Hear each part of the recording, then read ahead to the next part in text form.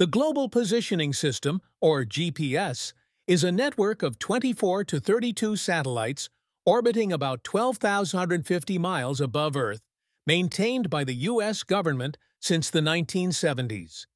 Each GPS satellite continuously broadcasts radio signals containing its exact location and precise time from an atomic clock on board.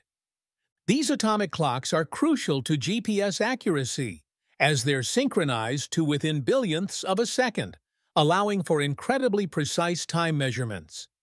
When you use a GPS device, it receives signals from multiple satellites simultaneously, with each signal traveling at the speed of light.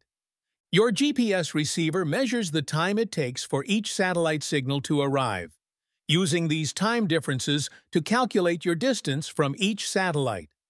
This process, called trilateration, requires signals from at least 3 satellites to determine your position on Earth's surface through the intersection of these measurement spheres. For greater accuracy, GPS systems must account for signal delays caused by the atmosphere, Earth's gravitational effects on time, and other variables.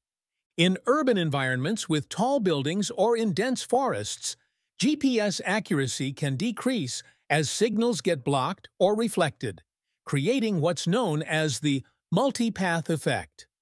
Beyond basic positioning, modern GPS applications incorporate detailed maps, real-time traffic data, and points of interest to provide comprehensive navigation services.